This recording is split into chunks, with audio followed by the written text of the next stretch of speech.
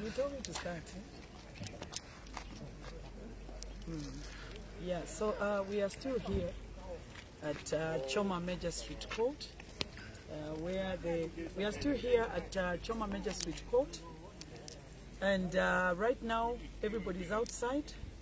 They have stood down the matter for I think about 30 to 40 minutes.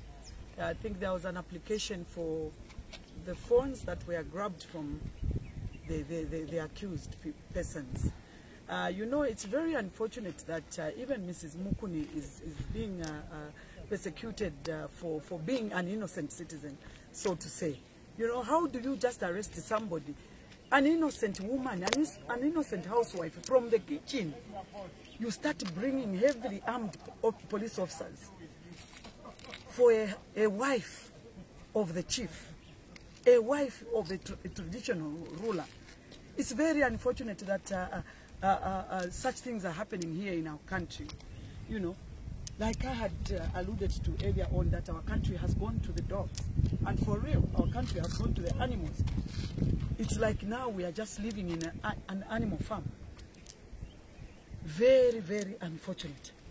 I want to say that we have no medicines in the hospitals, but government has got money to spend on bringing in a lot of police officers at the court premises, heavily armed police officers, spending money on fuel, taxpayers' money, money that is supposed to buy medicine out there in hospitals. You know, just troubling the police officers who are supposed to be doing their duty in the offices there, or police officers who are supposed to be protecting the country, but they are brought here just to come and sit here, wait for 2 or 3 people who are in court. Very, very uncalled for. And that is very dull thinking.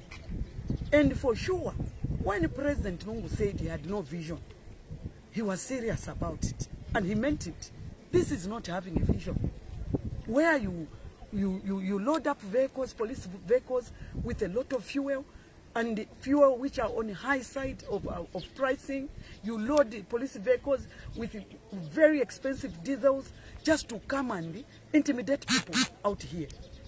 People who are just here to support an innocent citizen who is being harassed by the government of Zambia. What sort of government is this? I want to pray for all the Zambians to make the rightful decisions. When the 12th of August comes, let us vote for Hakainde Hichilema, who has a vision. He has shared his vision with us. He has shared his manifesto with us. UPND party has the strongest manifesto in this country. Let's try this party. Let's try our president. We see, and I'm telling you out there, the Zambians who are listening to me right now, that immediately Hakainde Hichilema comes into office, you will never see such kind of nonsense happening around this country. This whole nonsense will be put to an end. We want our Zambia back. We want our decent Zambia back. We want a decent leader in that office, a leader with a vision. Let us look up to having a Zambia with a free education for our children. Let us look forward to having a Zambia with 3 meals on the table for each family in this country.